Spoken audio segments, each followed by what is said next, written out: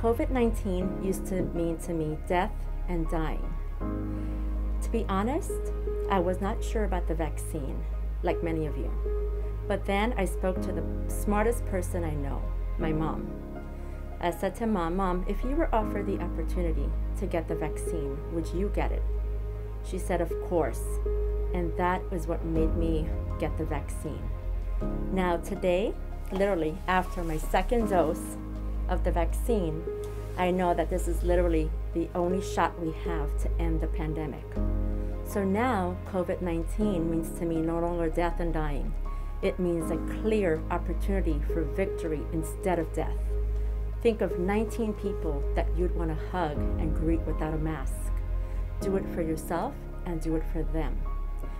If you were to ask those over 400,000 souls who have lost their lives to COVID-19 if they would take the vaccine if they had the opportunity, what do you think their answer would be? What do you think their family's answer would be? So do it for yourself and do it for them. I can't wait to greet you back in my office with a hug and a smile instead of a mask and a shield. This is our chance. Let's not throw our shot away. I give vaccines every day to 20, 30 kids every single day for 20 years of my life. Vaccines are the way to get through diseases, and the coronavirus is just another one of those diseases. And this vaccine is wonderful. It is safe. It has been tested on over 40,000 people. Side effects are minimal.